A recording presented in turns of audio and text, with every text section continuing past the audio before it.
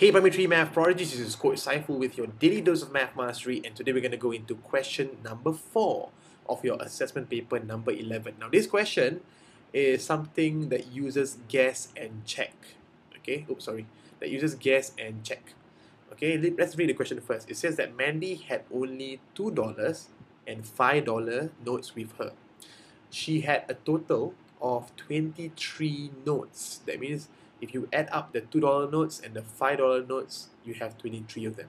Okay, what's the difference between $2 and $2 notes? Okay, what does the notes refer to? The notes refer to the pieces of paper. In other words, pieces of what they call of money lah. Okay, so that's the difference lah. Okay, so after buying a skirt for $36, she had $28 left. Okay, that's what does that mean? After buying a skirt for $36, she had $28 left. Okay, what the question is trying to ask you is to tell you actually is that before she spent the money, she actually had more.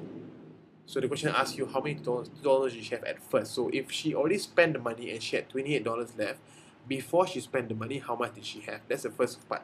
So we take $36 plus $28. That's the first step, because you want to know how much money she had at first. So 36 plus 28 gives you $64. So at the start she has $64. Okay, and this is where we have to find out how many $2 notes and $5 notes she have at first. So like I said, we have to do guess and check. Okay, guess and check. So what's guess and check? Guess and check is basically something like this. Okay, hold on. Guess and check basically is we just have to guess what number we have. Okay, so this is how we do it. $2 notes, $5 notes, then we find out what is the total number of notes and the value. Okay, so for example, since they said that we have how many notes? 23 notes.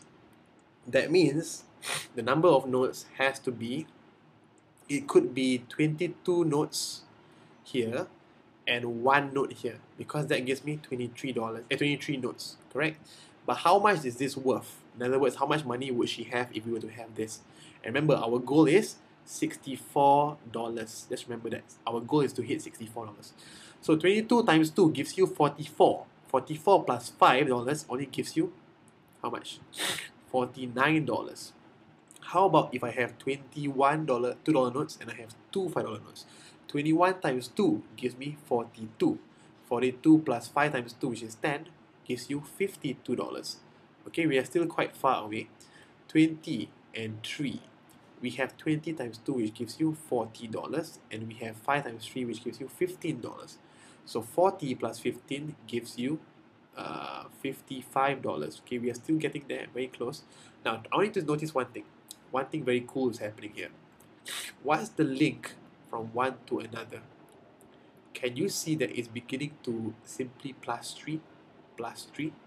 Okay, but let's just do one more time to confirm whether we are right. So we have 19 $2 notes, which give you $38, and we have 4 $15 notes and $5 notes, which give us $20.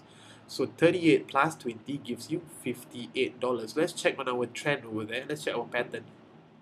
Yes, it is right, plus 3. So from now on, we just have to plus 3, but we have to think about it. So if we have 18 and we have 5, the answer will be minus 3. Sorry, plus 3. What do you get? You get 61. We are very close, but we are not there yet. And finally, we have 17 and 6, which gives us, what's the answer? 64. What we are looking for. We just have a jackpot. Woohoo! $64 is the answer we're looking for, and that is the answer. So in other words, when she has $64, she has 17 $2 notes and 6 $5 notes. So the question is asking us for what?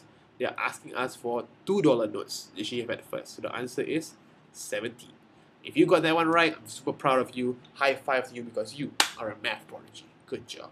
Okay? And that brings me to the quote of the week. Not the coach of the week, the quote of the week. Just because a goalkeeper is standing in front of you, it doesn't mean you can't score. So listen.